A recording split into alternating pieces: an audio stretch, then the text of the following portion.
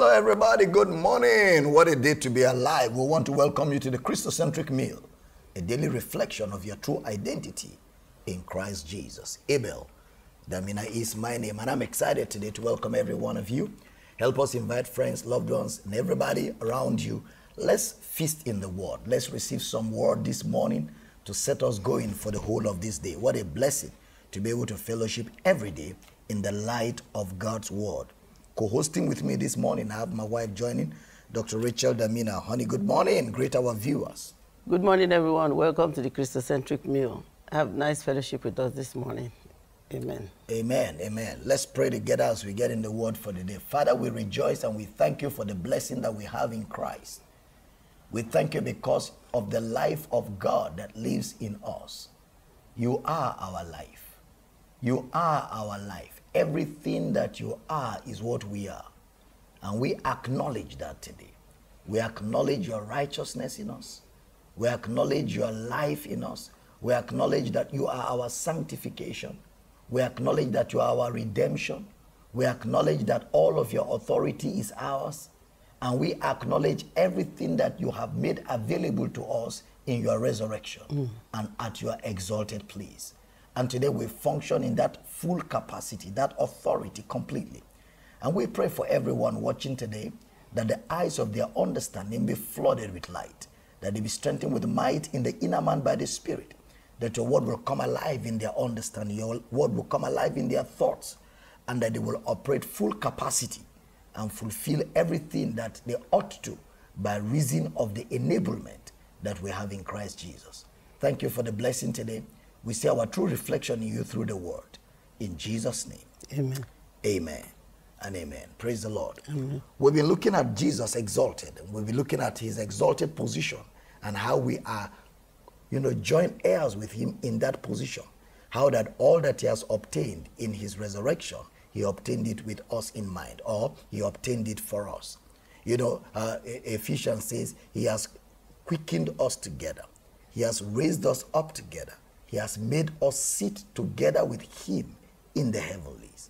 So everything he did was with us in mind. It was for our benefit. We are beneficiaries of Jesus' work. His sacrificial work was for our benefit. We benefit today by acknowledging everything that it has provided us. Authority, influence, power, kingdom. And it has caused us to sit together with Christ in the heavenlies. We're in authority here. We're fully in charge. It has given us that position where we are victors, where we triumph all the time, because his triumph is our triumph. His life is our life. Galatians 2:20, Brother Paul says, I have been crucified with Christ. Nevertheless, I live. Yet not I, but Christ lives in me. The life that I now live in the flesh, I live by the faith of the Son of God. That's what his exalted office has made available to all of us, because we are now brothers. What is his is ours. Praise God. Amen. Hebrews chapter 10 verse 12. But this man, after he had offered one sacrifice for sins forever, sat down on the right hand of God, from henceforth expecting till his enemies be made his footstool. For by one offering he perfected forever them that are sanctified. By one offering. It's not like the Old Testament priests, who had to be offering sacrifices every year, every year. They offered it every year because what they were offering had no power to bring permanent solution. So it could temporarily only cover their sins for that 1 year duration. But this man, after he had offered one sacrifice for sins forever, sat down on the right hand of God. Yesterday we saw that the right hand of God is the regency on high. Jesus is the regent. That is, God handed over everything to Jesus, and everything has been subjected to Jesus minus God himself. That's what it means for Jesus to be seated at the right hand. But observe, he sat down after he had offered the sacrifice, after he had purged our sins, after he had given us his life, after he had risen from the dead, after he has raised us up together with him. He sat down announcing that this job is done. Yes. And he says from henceforth, he's sitting down in us, expecting all his enemies to be made his footstool by us. So there are things that must happen because he is in that position. In historical times, when you win a war, it is not just good enough to win the war literally. What happens is that the man in charge now demonstrates it. Hence, the footstool is something literal. Wow. In the Old Testament, in the shadows. So you put them under the foot. Yes, when you win a war, you have to demonstrate your victory literally. Yes. Now, in Joshua 10:24, we can see a shadow of that. Joshua 10:24. And it came to pass, when they brought out those kings unto Joshua, that Joshua called for all the men of Israel and said unto the captains of the men of war, which went with him, Come near, put your feet upon the necks of these kings. And they came near and put their feet upon the necks of them. So they had to, It's a sign of total victory. It. You bring your enemies, put And them down, and humiliation put of your your leg enemies. on their necks. Literally, that was in the Old Testament, under the shadows. To First show Kings your might. chapter 5, verse 3 also. Yes. Thou knowest how that David thy father could not build an house unto the name of the Lord his God, for the walls which were about him on every side, until the Lord put them under the soles of his feet. He put them under the soles of his feet. It was to prove that you are in charge. It was to use your authority. It means to literally pounce on your defeated enemies, to show publicly what you have done. Yes. Now you will now parade them on the streets. Yeah. You parade all your enemies on the streets. Your captives. Yeah, your captives. Now, 2 Chronicles Making a show of them. chapter 9, verse 18. And there were 6 steps to the throne, with a footstool of gold, which were fastened to the throne, and stays on each side of the sitting place, and 2 lions standing by the stays. So a literal throne was built in the Old Testament. Yes. You know, like that, with a footstool, where the king will show his authority. The lordship of Jesus today is exercised through us. Through us. We are Jesus' feet. We are the place through which he demonstrates, exercises, displays his authority. He displays his power and influence. We are the people. We are the ones through whom Jesus is manifesting his victory today. That's why he lives in us. And he's waiting for us to make his enemies his footstool. You know, we are the ones to exercise the authority of Jesus on the earth today. In the book of 1 Corinthians, chapter 15, verse 24 to 27, applies what we just read in the Old Testament, in New Testament reality. Then cometh the end, when he shall have delivered up the kingdom of God, even the Father, when he shall have put down all rule and all authority and power. For he must reign till he hath put all enemies under his feet. The last enemy that shall be destroyed is death. He must reign till he has put all his enemies under his feet. All his enemies. You see? He says when the end comes, he will have put everything under. And then he will also hand over everything to God the Father. Yeah. But he is going to reign. That's why we reign with him. They that receive the abundance of grace and of the gift of righteousness, they reign in life. That reigning is Jesus reigning with us and through us. And he will reign until all enemies. The word reign is the word rule. He will rule. He will reign. Like we say, the reign of a particular president. The reign of a president. Like in America today, there was the reign of Barack Obama. Yeah. And when that reign was over, Rulership. Donald Trump took over. Okay, so the reign, the rulership of a particular king. Jesus' rulership is till all his enemies are brought under his feet by the church. Yes, in 27. For he hath put all things under his feet. But when he said all things are put under him, it is manifest that he is accepted, which did put all things under him. Yes. So the person that put all things under him is minus. Yes, it's not under him. Yes. Yeah, you know, everything is under Jesus minus God himself. Yes. Everything is under that authority minus God himself. His enemies are not physical. And that's where a lot of people get it wrong. You know those churches where they teach you to fight your neighbor as your enemies. And they let them die. Let people fall down and be dead in their houses. Then you know that your enemies are dying. That's not what is. And you know the other day we said it was the difference between a suicide bomber and you that's and praying a pastor, for people a Christian to die. who is praying for people to die. All of you are the same. You know, that's you, all of you are working for the devil because God came to save lives. He said the Son of Man is not come to destroy men's lives, but to save them. Yes, have you considered that those people are lost? That's why they're doing what they're doing. Supposing before you receive Christ, somebody prayed for you to die. So that you have received Christ means you have a responsibility to help others, to help those people come to the saving knowledge of Christ. Moreover, your enemy is not human beings. It's not humans. Your enemy is the devil, the adversary. Your enemy, the adversary. The devil goes about the devil, like a roaring lion, seeking whom to devour. So your enemies are not physical. The word last in the Bible is a show of finality. Hence, death is the chief enemy. Yes. The last enemy, the chief enemy is death. That authority, hence, deals with the spiritual and not physical. Oh, yes. The authority of the believer deals with the spiritual and not physical. Jesus will say, my kingdom, my authority is not of this world, meaning it's not physical. We're not called to fight physical elements. We're called to deal with spiritual entities. Even though some of the physical elements are influenced by the spiritual entities. But when you deal with the spiritual entities, the physical elements will not be able to manifest that level of misbehavior or rebellion. That's why when you speak in faith, you go to the root of issues. Jesus spoke to the root of the tree. When you deal with things, you deal with their roots. The root of every physical misbehavior is spiritual. So you exercise authority over the spiritual. You render useless the effect of the physical. That's why the weapons of our warfare are not carnal, but mighty through God to the pulling down of strongholds. And then it tells you what strongholds are: imagination, thoughts, reasonings that exalt themselves above the knowledge of God. Ideologies, you know, all of those are the things that we are to deal with in our authority. We cast down imaginations. We pull down strongholds, thoughts, mindsets. We bring them down under subjection to obey the finished work of Christ. And that is why knowledge is critical, because the teaching of God's word dismantles mindsets. It dismantles, you know, ideologies. The teaching of God's word uproots satanic installations in men's minds. The devil cannot do anything until he first of all introduces an idea into a man's mind.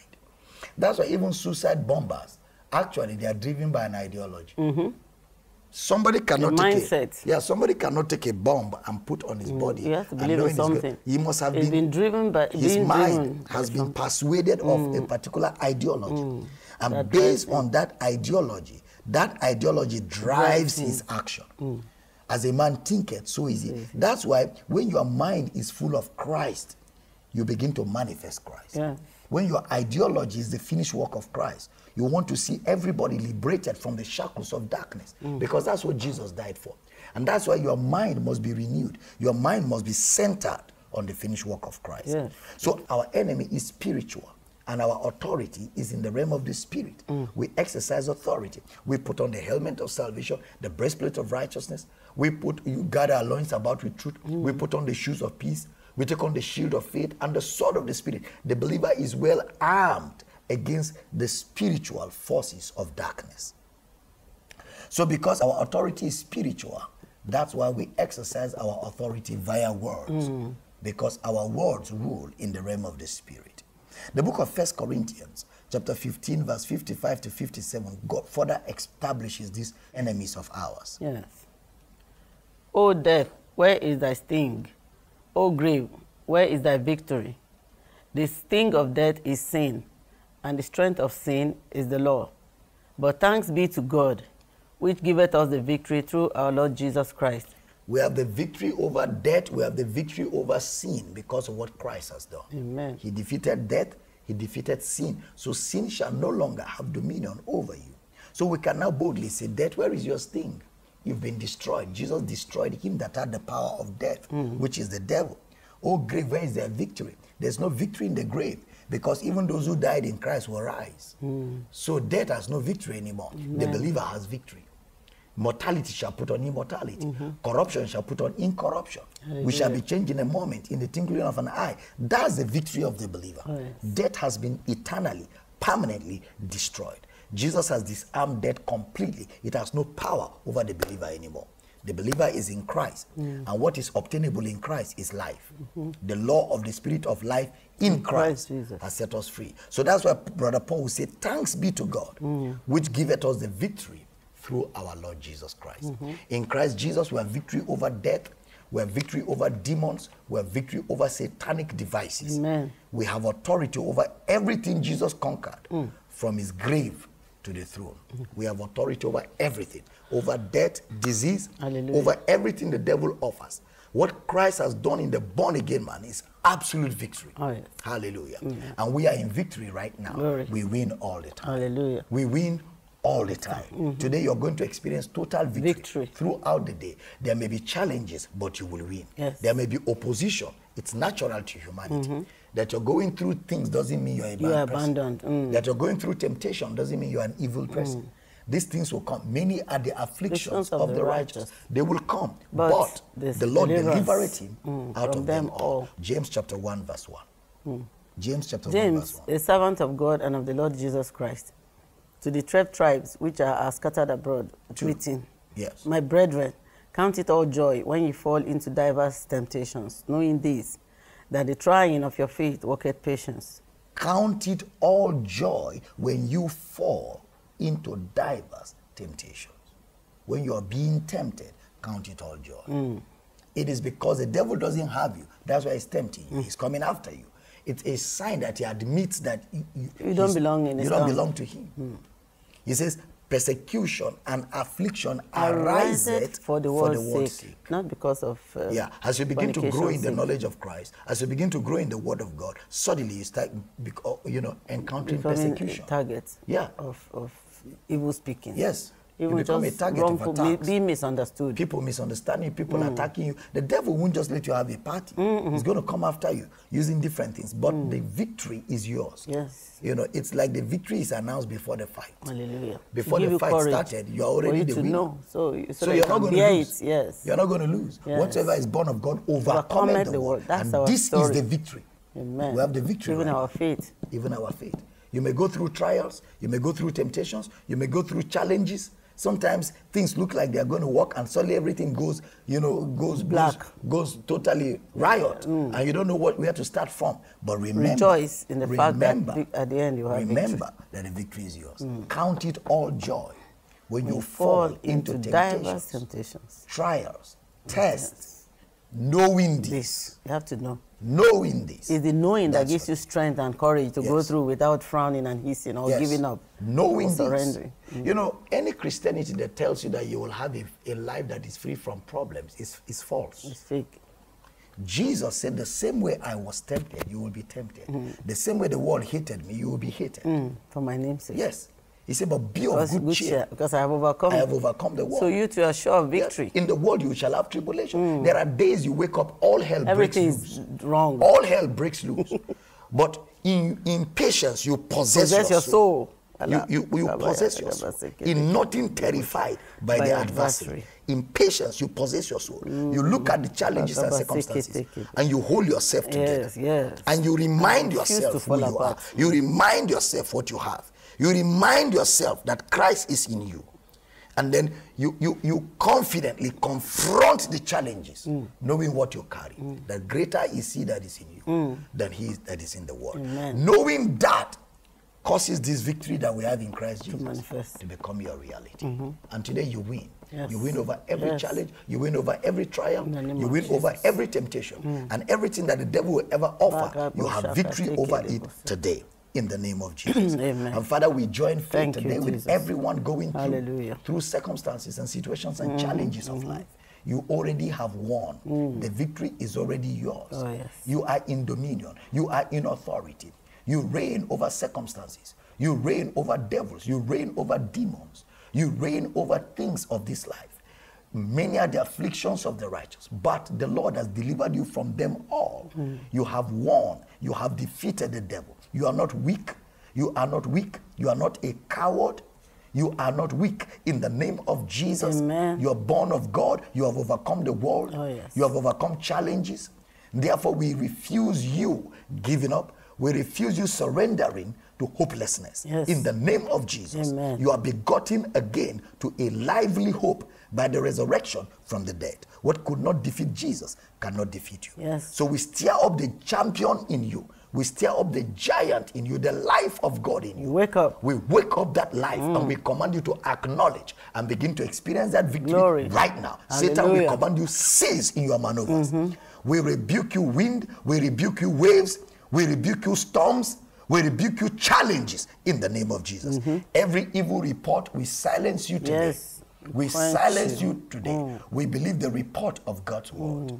And we declare that you win every situation. And that at the end of it all, you'll be the last man standing. Yes. We decree that you are strengthened with might in the inner man by the Spirit. You are strengthened with might in the inner man by the Spirit. Christ dwells in your heart by faith.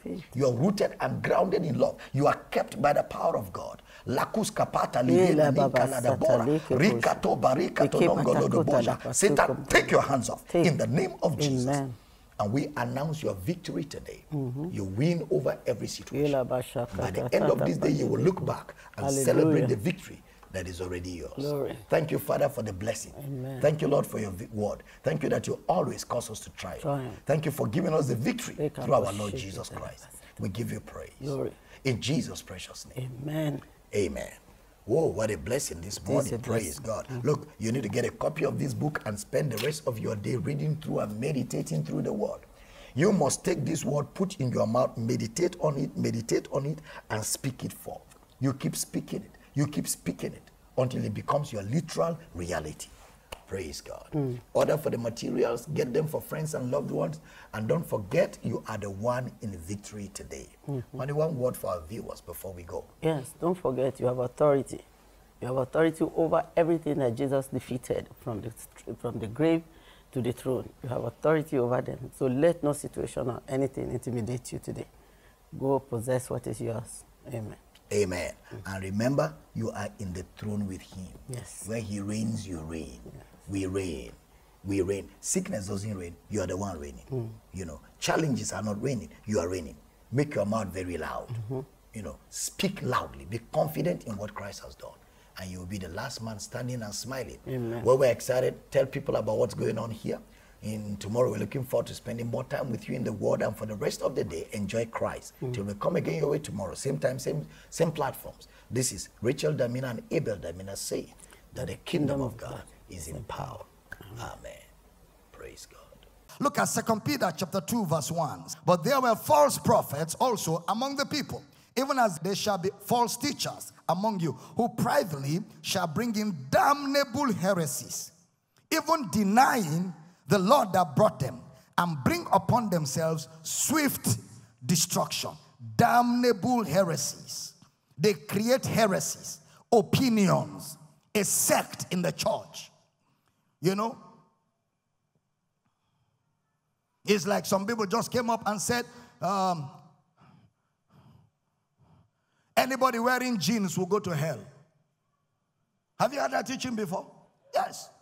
Anybody who wears jean trouser will go to hell.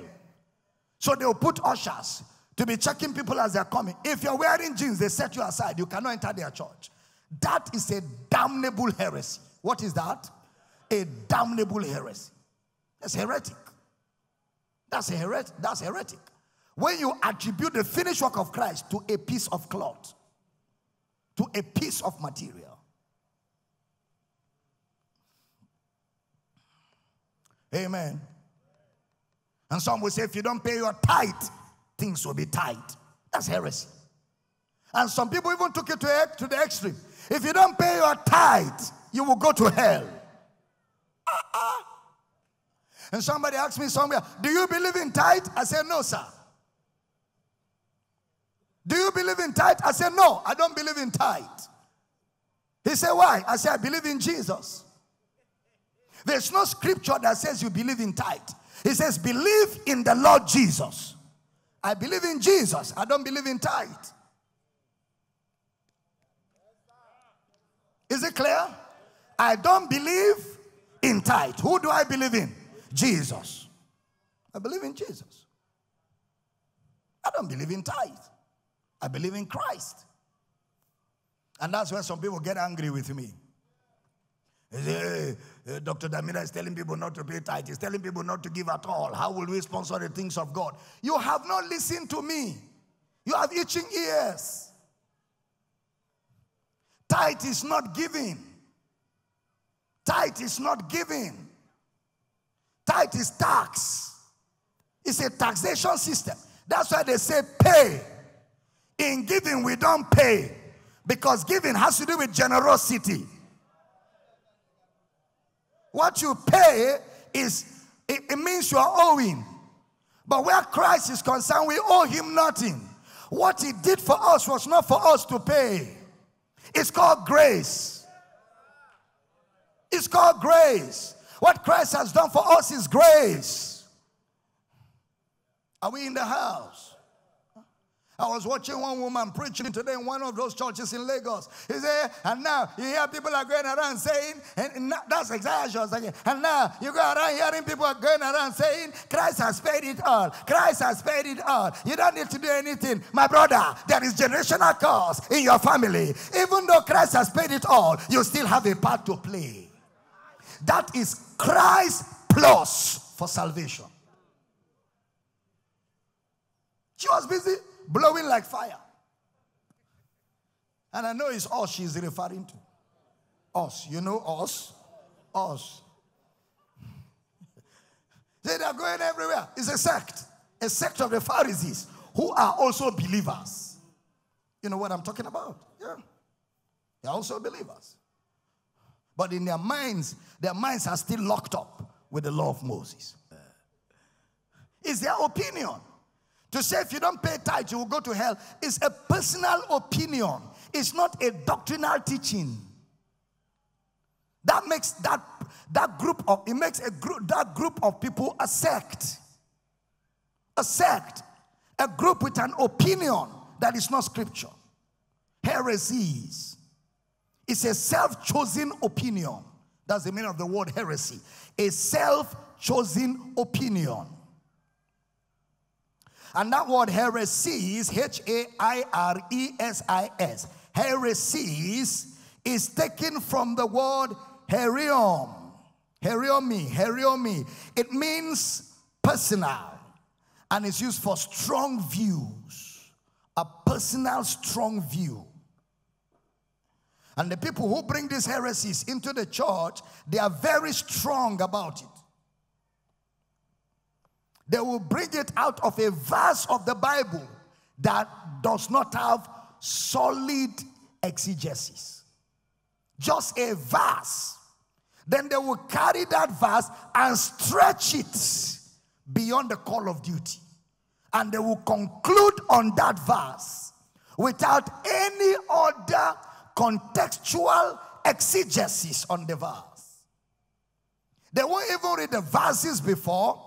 They will not read the verses after. They just take, in fact, sometimes it may be a sentence in a verse. A sentence. And that's why they hate contextual teaching like we do, because once we show up, light has come. Once we show up, light has come. We now dismantle what they have done and bring exegesis, and suddenly what it meant is not what was said. I don't know if you understand it. That's why sound Bible teaching has no alternative.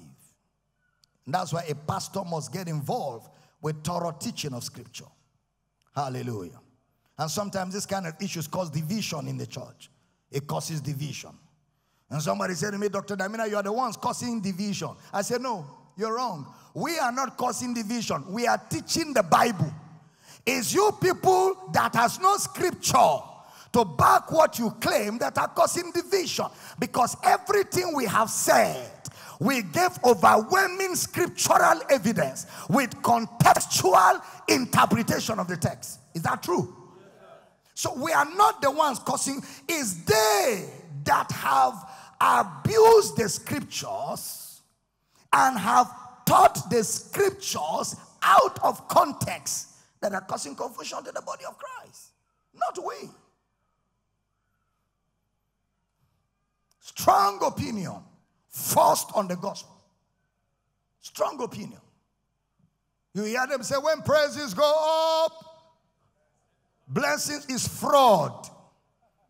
Is fraud. No praise is praise enough to bring a blessing down. No praise is praise enough. If you like praise in mud and bring blood out of your body, it cannot bring down any blessing. No praise can bring any blessing down. None. Why do we praise? We praise to reinforce what we believe in the scriptures in our understanding. That's why what we sing must agree with what we are taught. Hello, I hope you have been blessed by that wonderful message. The Bible says, man shall not live by bread alone, but by every word of God. For you to grow spiritually, you need to hear, study, and meditate on the word. You need to not only hear, but to also read and see. And that is why you need the Christocentric meal. This is a book that reveals to you who you are in Christ, what you have in Christ, and what Christ can do through you. This book interprets and breaks down the word into daily meals, making it easier for you to understand and study, build up and strengthen your inner man, all the while growing your relationship with God and your confidence as a believer. To order this life-changing book and other titles, DVDs, and CDs by Dr. Abel Damina, call the number or email the address on the screen. Starting the new year with this book is your first step to guaranteeing an enriched life and new year.